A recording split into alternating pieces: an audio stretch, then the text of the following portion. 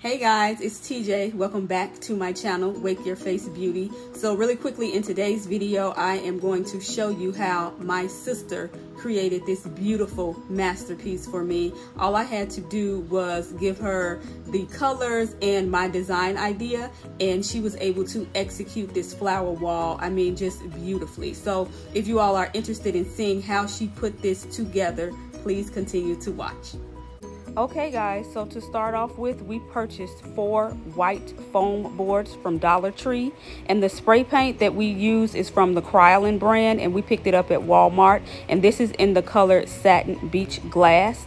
And so moving outside to our back porch, my sister began to spray each board individually, and it was a bit windy outside, and my sister doesn't recommend that you spray paint when it's windy because you lose so much product. But we were so just ready to get the project started that we couldn't wait.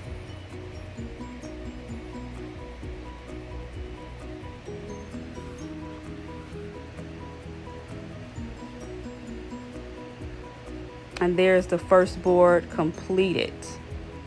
Beautiful. So yes, we're just going to speed through the other boards, but I wanted to incorporate in the video this portion as well, just so you all can see just what she did.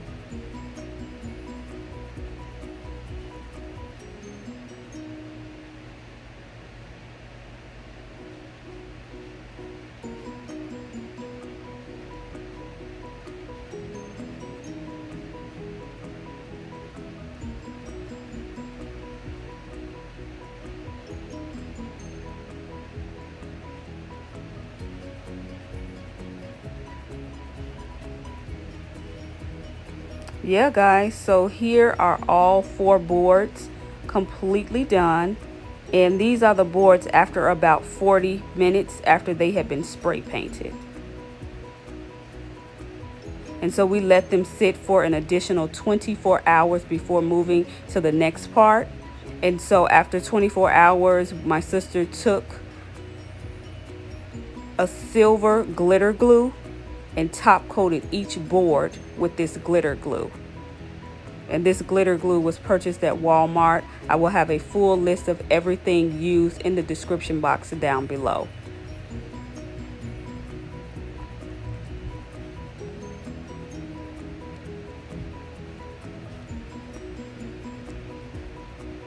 And so we really just wanted to build a foundation with the boards as opposed to just sticking the flowers directly onto the white boards. We wanted the boards to have a color in the background as well.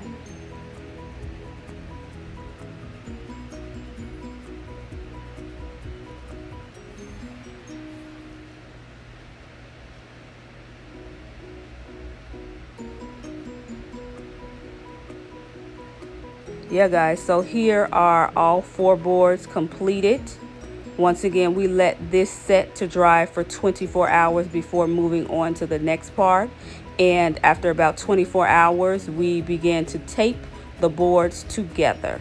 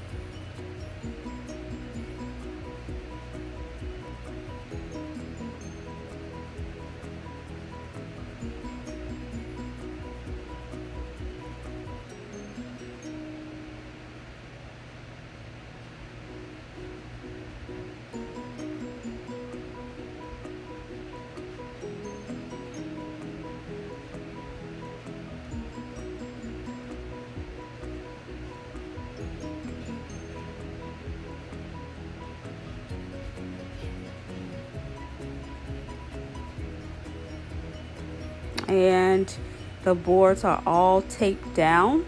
Here are all 4 of them put together. And so now we're just going to move on to the next step, and that would be taping down the fairy lights. You all, I got the fairy lights that came with the remote control. I didn't get the ones that are battery operated, and I purchased these on Amazon, and once again I will leave the link down below. The tedious part about this was unraveling the fairy lights, but just take your time.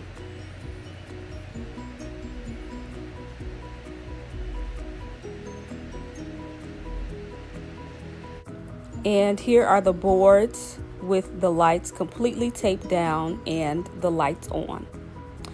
And now my sister begins the process of gluing each rose one by one. And to do that, she just drills a hole in the whiteboard, coats the area with hot glue, and just pops that rose right in its place.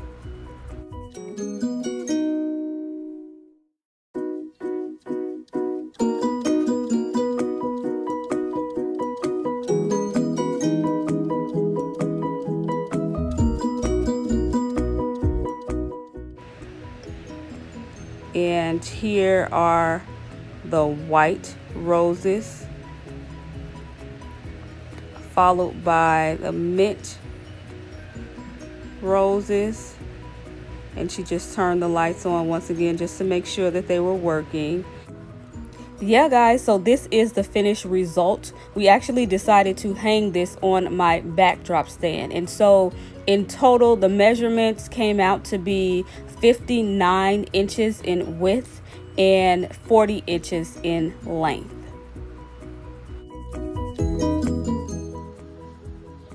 Yeah guys, so that is it for this video. I hope you all found it very, very helpful, especially for those of you who desire to create your own flower wall. I hope that you will use this video as a guide when you create your own. Once again, thank you to my sister for creating such a beautiful work of art. This is something that I will have for a long period of time. Thank you to each and every one of you for tuning into this video. A complete list of everything used will be listed down in the description box, and I look forward to seeing you all in the next video. Bye guys.